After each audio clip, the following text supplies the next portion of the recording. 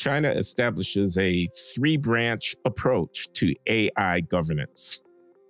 Over the past 6 months, the Chinese government has published a number of documents that, taken together, constitute a framework for a three-branch approach to AI governance. 1, the Cyberspace Administration of China, CAC, develops rules for online algorithms. With a focus on public opinion, they published a draft of 30 rules for regulating internet recommendation algorithms and a more ambitious 3-year roadmap for governing all internet algorithms.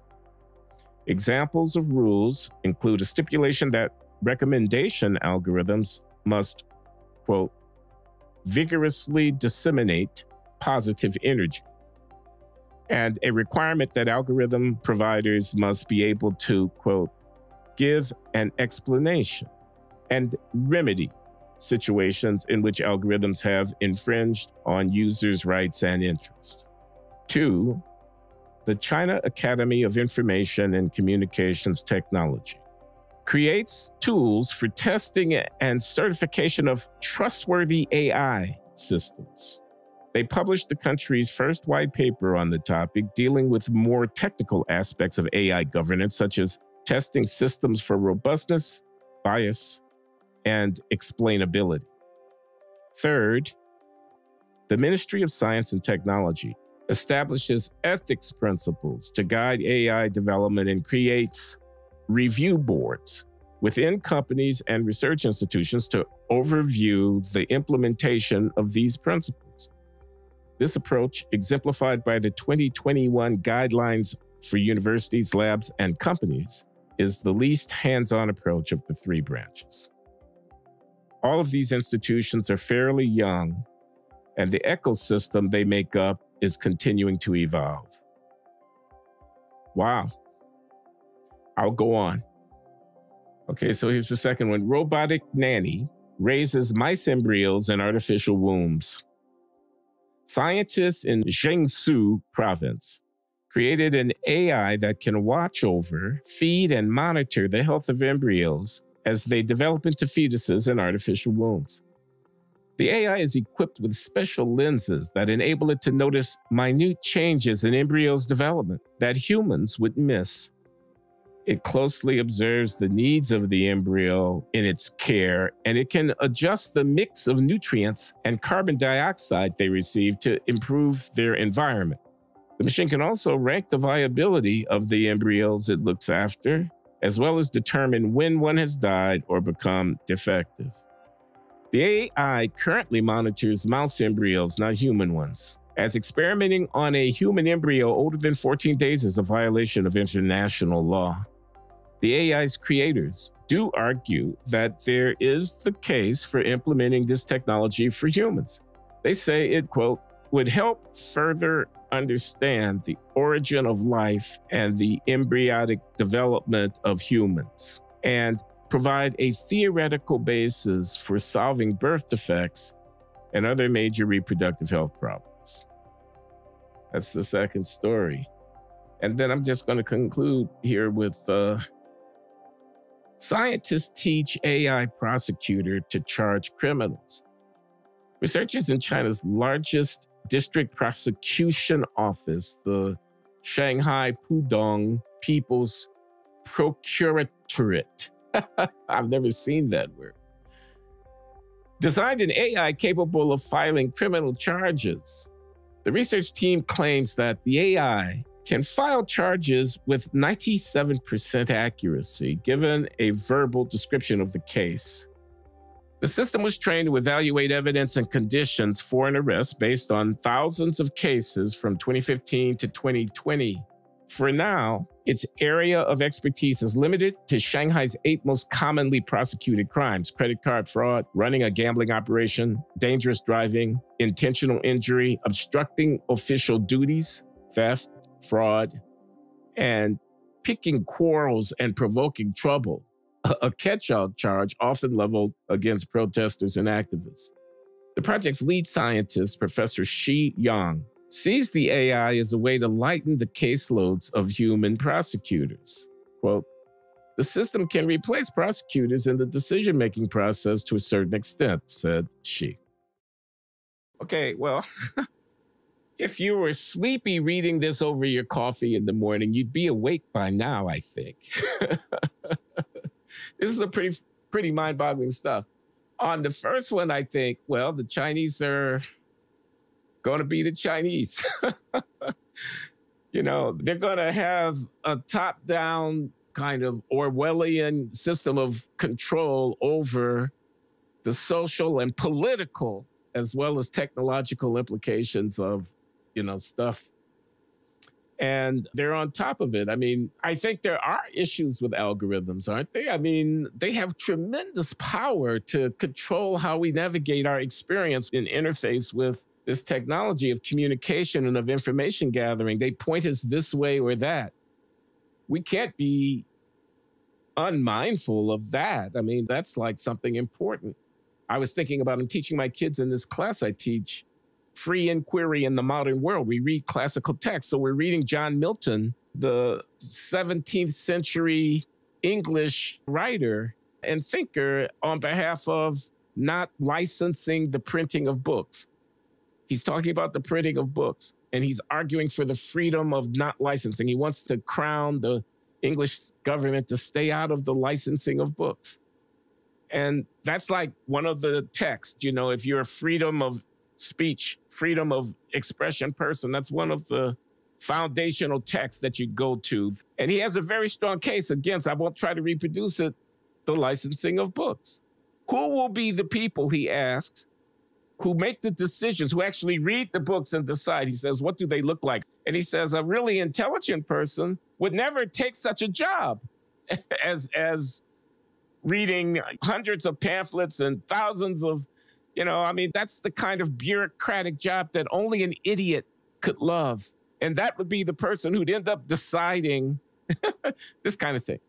But freedom of every man for himself with respect to this, or large profit-oriented companies that are, you know, and then maybe they have political judgments that they're imposing on you.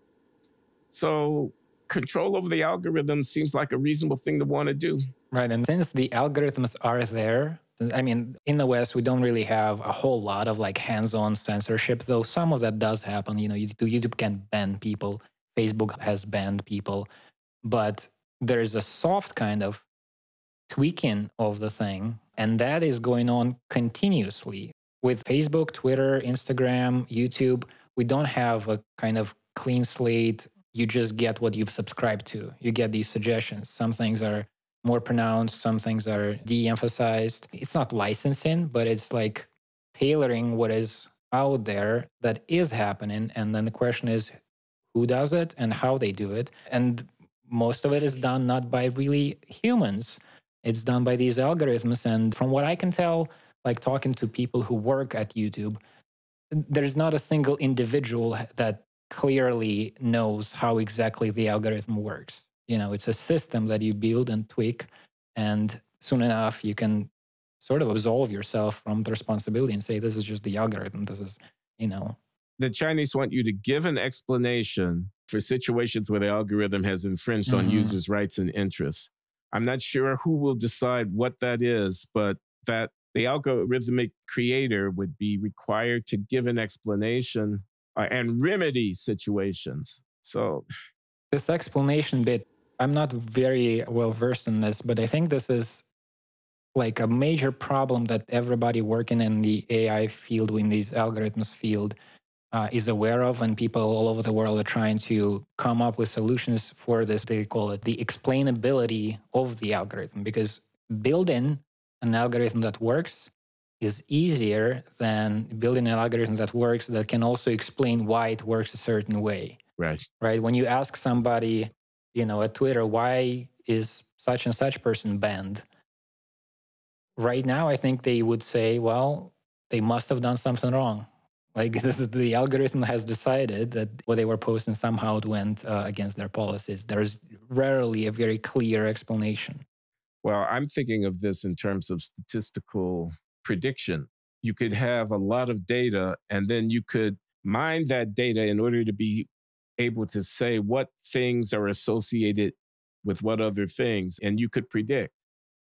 But you might have no idea what the actual mechanism that causes the associations that you've identified to occur.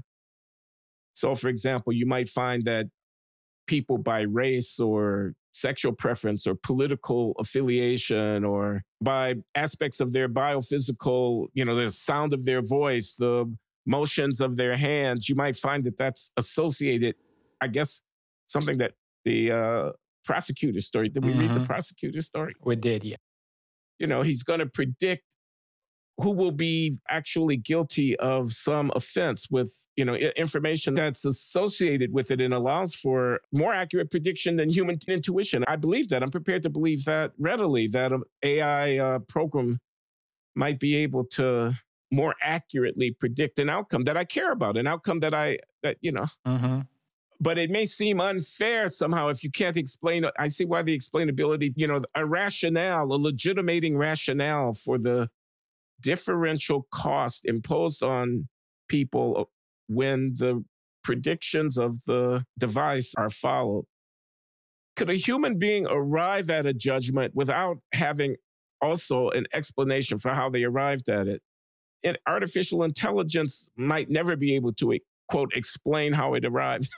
Does that sound right to you, that humans might never be able to reach a judgment about something without being able to give an account of how it is that they came to that judgment? I don't think that's quite right. I think humans come to judgments they can't explain all the time, and they just say, this is just wrong. I just feel it's wrong, and they can't quite explain why.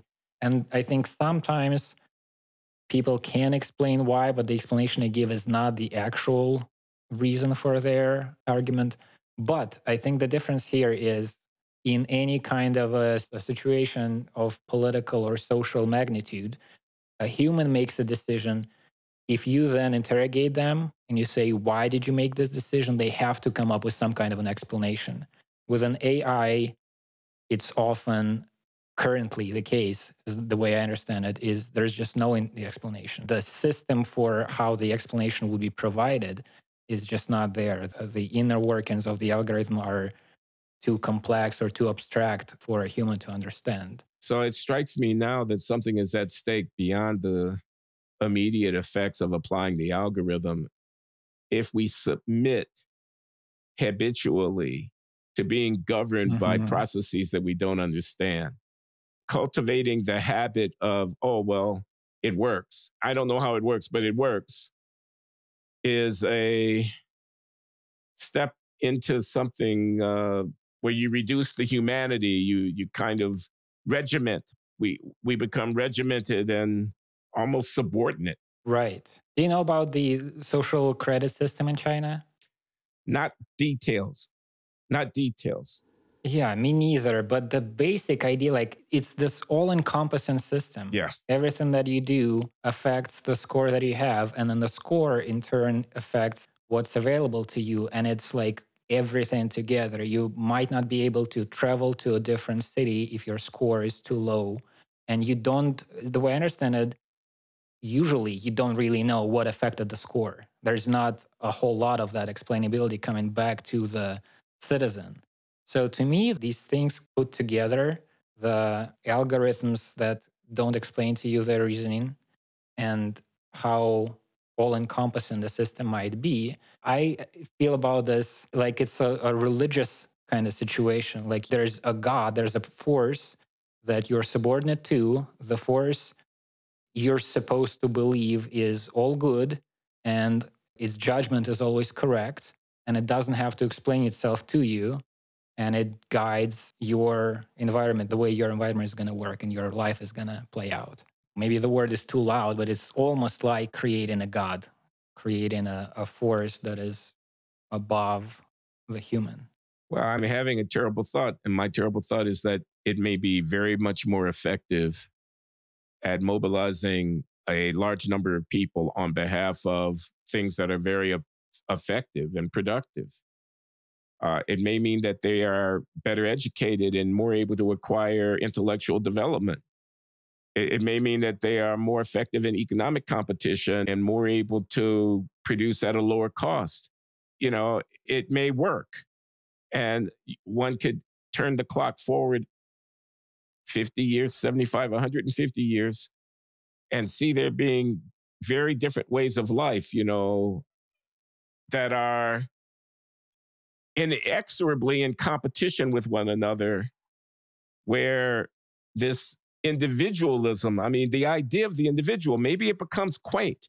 Maybe the idea of the individual person, everything to save one life, the infinite value of the individual voice becomes almost laughable, almost antique, something from another time, something when people actually believed in freedom. Don't they realize that the web of connected and carefully managed and efficiently coordinated human ant colony is more powerful, is stronger, is more robust, is more resilient, is more effective, is more competitive, is more dynamic? It might be like an 18th century idea where you ride on a horse somewhere into an open frontier, or you invent something that in your little cottage laboratory, that whatever, everybody has their own freedom. It may be a very old idea. Maybe the effectiveness of, for example, enduring a pandemic, when, the next one might be 5 times worse. And the difference between countries and their ability to manage the consequences of it, instead of it being measured in hundreds of thousands of lives, could be measured in tens of millions of lives. And what about war? I shudder to even think about it. But again, it requires sacrifice, it requires coordination, it requires mobilization, it requires putting down dissent, it requires single-mindedness of national focus. It requires enduring sacrifice, stifling opposition, getting pointed all in the same direction. Suppose you're not good at that. Your society, suppose you've grown into some false sense of security and superiority in your freedom, when in fact, unfreedom is the thing that's going to govern the world in the 22nd century. Maybe that's the future that we face. Grim, bleak, or complete. Finally realize the total potential of humanity. After all, we can reproduce embryos. Can't you imagine the real consequence? They'll be doing calculus at 10 years old if they manage the development of the human embryo to the precise extent. Those people will be superhuman.